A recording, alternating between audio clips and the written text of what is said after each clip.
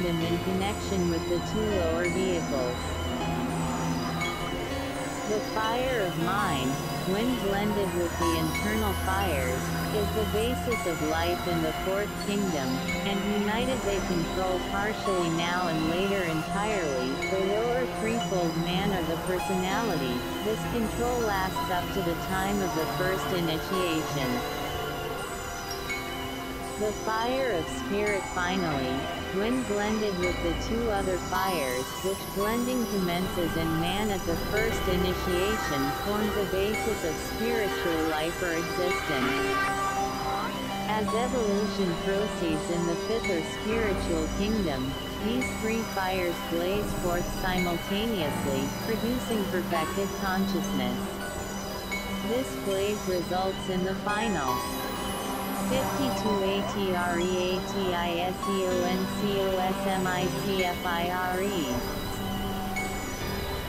purification of matter and its consequent adequacy. At the close of manifestation it brings about eventually the destruction of the form and its dissolution, and the termination of existence is understood on the lower planes.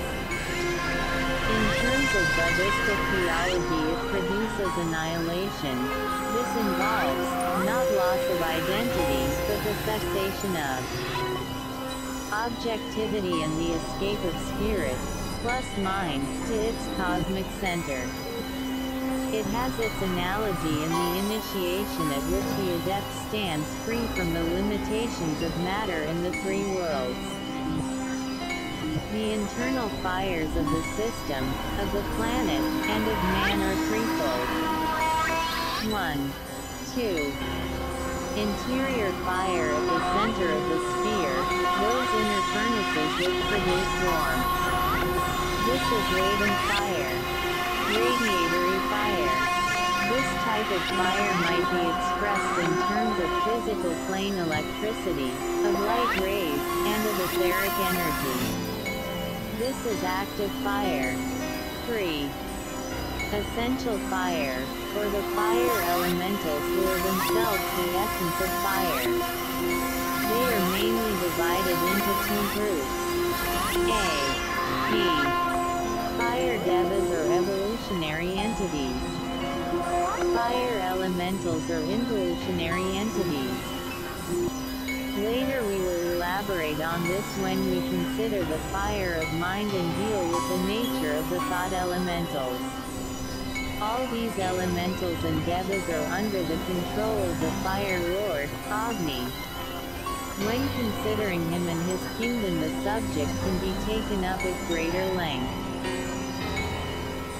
One might here point out, however, that our first two statements concerning the internal fires, express the effect that the fire entities have upon their environment. Heat and radiation are other terms which might be applied in this sense. Each of these effects produces a introductoryremarks. 53. Different class of phenomena. Latent fire causes the active growth of that in which it is embedded and causes that upward pushing which brings into manifestation all that is found in the kingdoms of nature.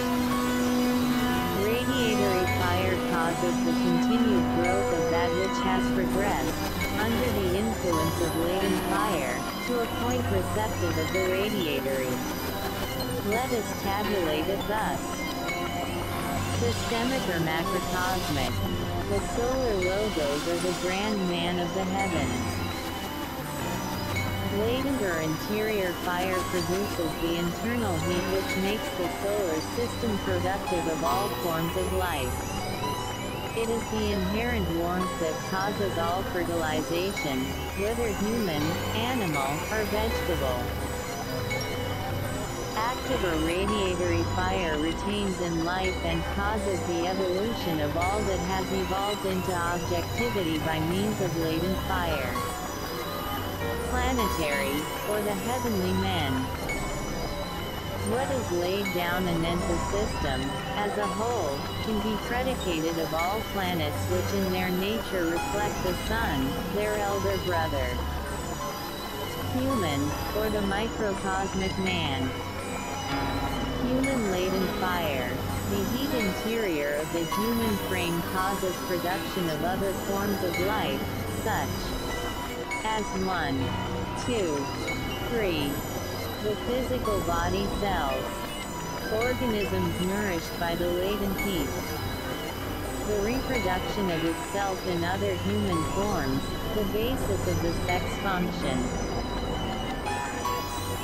Human radiatory, or active fire, is a factor as yet but little comprehended. It relates to the health aura and to that radiation from the etheric which makes a man a healer, and able to transmit active heat.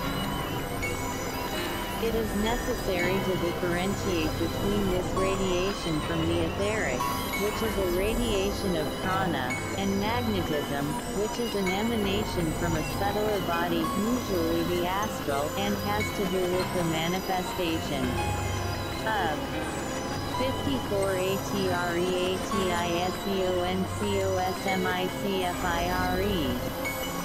The divine flame within the material sheaths.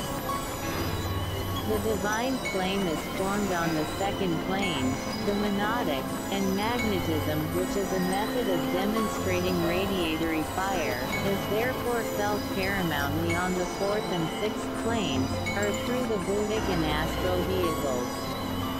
These are, as we know, closely allied to the second plane.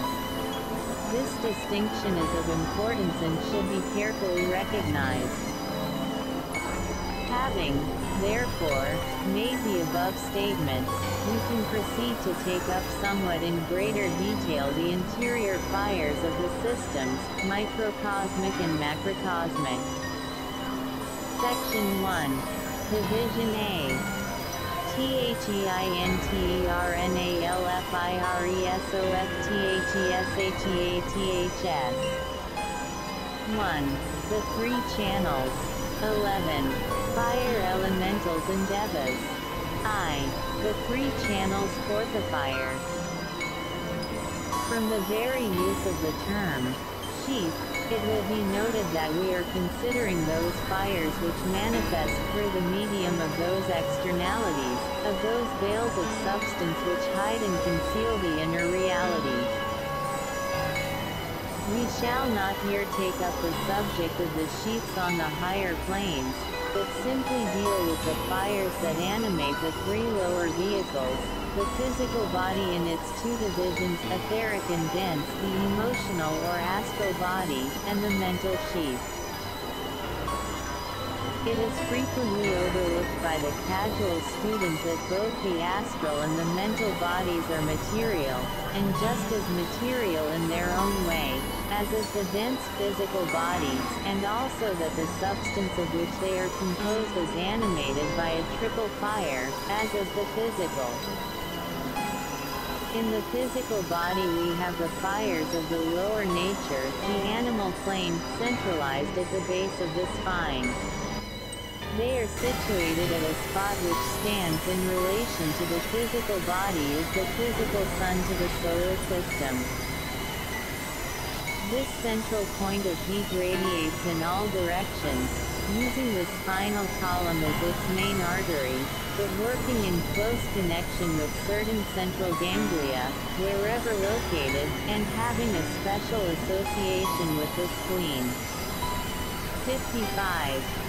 Chart I on page 56. THEINTERNALFIRES. 57.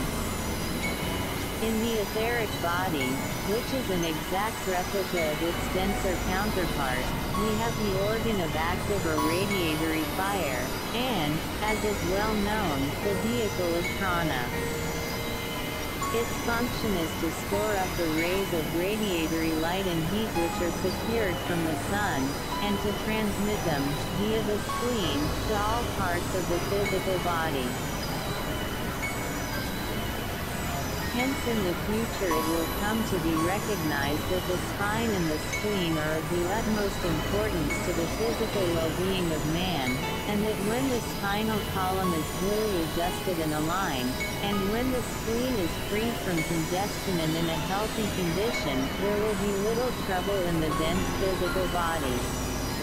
When the physical furnace burns brightly and when the fuel of the body, pranic rays, is adequately assimilated, the human frame will function as desired.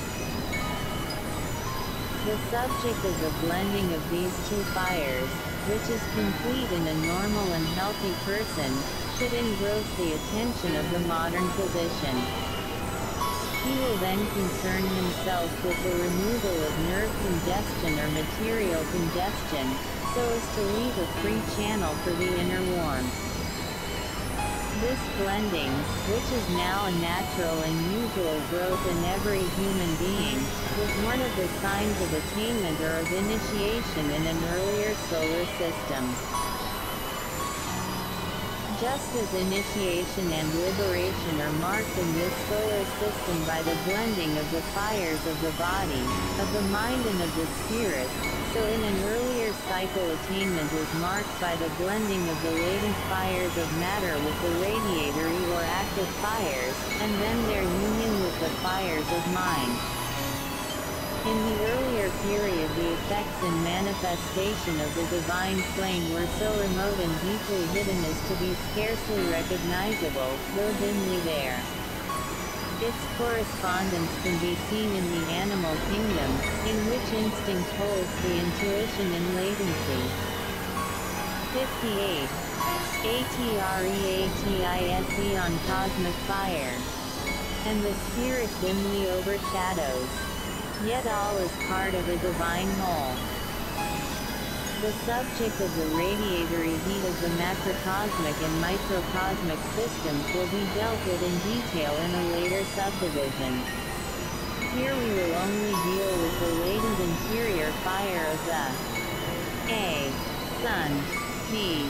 Planet, circa, man, D. Atom. We must remember that in both the astral and the mental sheets there exist the counterparts of the centers as found in the physical body. These centers concern matter and its evolution. One fundamental statement can be laid down anent the internal fires of all these four: sun, planet, man, and atom. There exists in the sun, in the planet, in man, and in the atom, a central point of heat, or, if I might use so limiting and inappropriate a term, a central cavern of fire, or nucleus of heat, and this central nucleus reaches the bounds of its sphere of influence, its ring pass not by means of a threefold channel. 17a. The sun within the sun, right at its very heart, is a sea of fire or heat, but not a sea of flame. Herein may lie a distinction that perhaps will convey no meaning to some. It is the center of the sphere, and the point of fiercest internal burning, but has little relation to the flames or burning gases, whatever terms you care.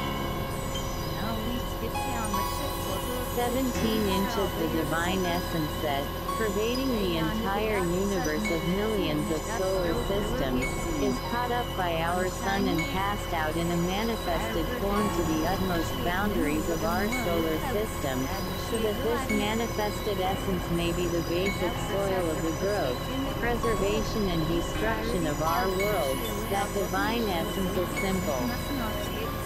Natum of our yogic philosophy, and that natum or om subsequently manifests itself as 7 streams. The unmanifested is manifested by or born by the subsequent ramifications. These streams are the 7 vowels or 7 notes. These 7 vowels and notes must have special correlations with the 7 Vedic meters, since in the Vishnu Purana, Parasara describes the Vedic meters as the coursers of the solar essence. Some thoughts on the Gita, p. 74. TheinternaLFIRES. 59. to use that are generally understood to exist whenever the sun is considered. It is